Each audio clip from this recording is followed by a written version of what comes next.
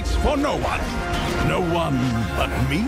We dance to the drums of war, and all our hearts beat as one.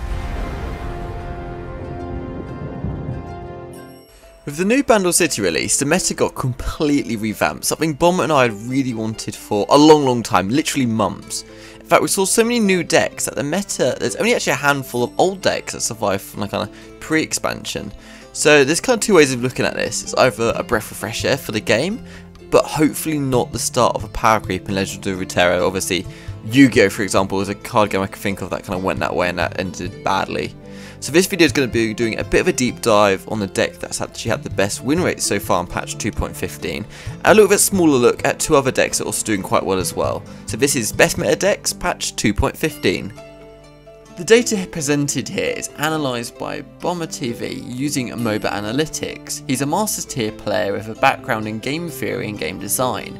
He took the most winning archetypes into Master tier, excluding ones with small play rates, analysed their key properties on why they are so strong.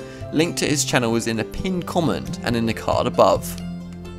Please remember to like and subscribe and turn on the bell notifications too. So let's dive in.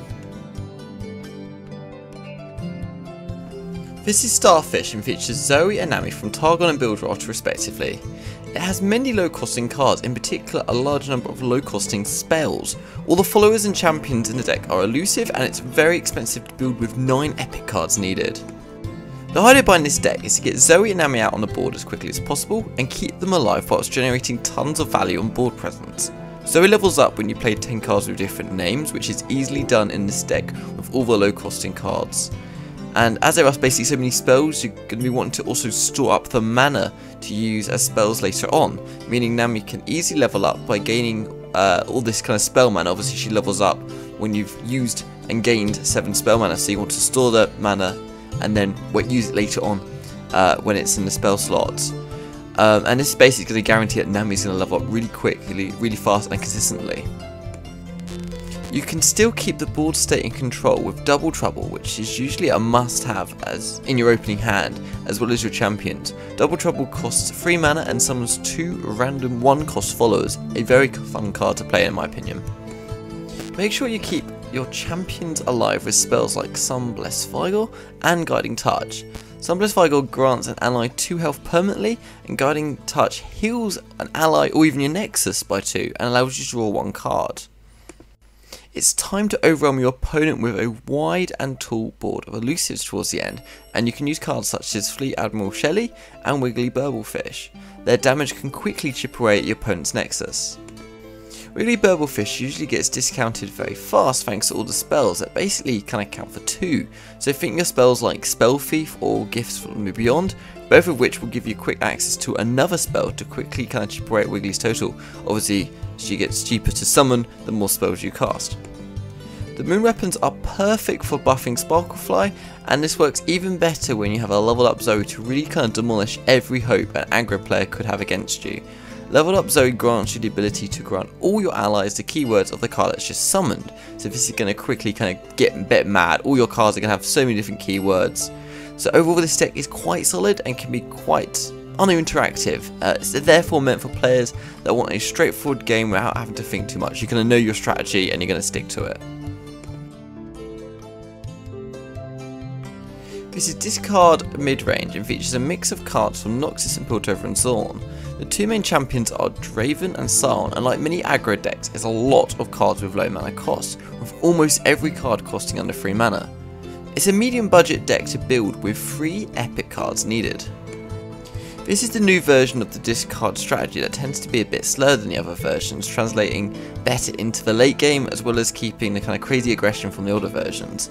This is a late game threat, and it can obviously be seen from cards like Sion and Lost Soul, which are the 2 most expensive cards in this deck.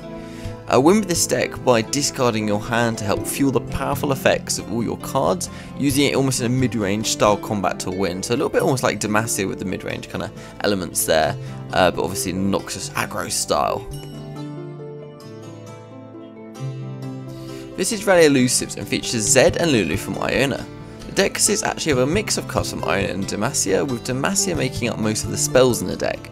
The deck is extremely budget to build with 27 commons needed and not a single epic card needed, meaning beginners can build this extremely quickly. Interestingly, every card also costs between 1 and 4 mana, meaning you're going to have a very strong start to the game.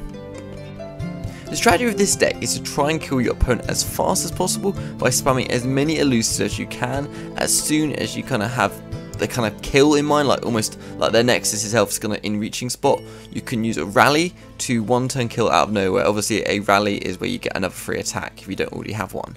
For example, Green Gay Duo will quickly gain lots of power due to all the cheap allies you'll be summoning in this kind of deck, and then you can use a card like Relentless Pursuit to rally, and then all over again you can attack up with all your buffed up elusives. So just attack, attack, attack. Very easy strategy and a lot of fun in my opinion.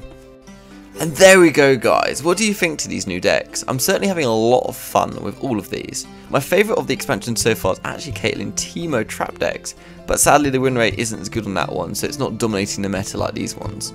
I'm curious to hear also what you think about this new format of the video. Personally, I've been a lot busier post-pandemic and not been able to dedicate as much time to the channel as I used to be. I thought I'd kind of trial a new video format where I do a deep dive at one deck and I'd kind of slightly honourable mentions of some other ones, a bit like I've done today. So I can still kind of focus on that high quality kind of analysis, but kind of balance kind of the video editing time that obviously it's been chipping away more life just at this post-pandemic life. Obviously I set up the channel in the pandemic, so that's when I had a lot of free time. What do you think guys? Please leave it in a comment. I really honestly want to interact with you guys and hear what you think to this. The data presented here is analysed by BomberTV using MOBA analytics. He's a Masters tier player with a background in game theory and game design. He took the most winning archetypes into Master tier, excluding ones with small play rates, analysed their key properties on why they are so strong. Link to his channel is in a pinned comment and in the card above. What do you think is the best deck right now? I would love to hear in the comments. Up next is Best Meta Decks Patch 2.16, taking a look at the strong decks in that patch and to see how they compare and contrast the ones in this one. Maybe some of the same decks will be here, maybe they'll be completely new, who knows. I've recently set up an Instagram account, @LoreGuides, and I'll be doing a giveaway shortly. Please follow this account for see posts about new videos and will be in a chance of winning this giveaway. Please remember to like and subscribe and turn on bell notifications too. See you next time guys.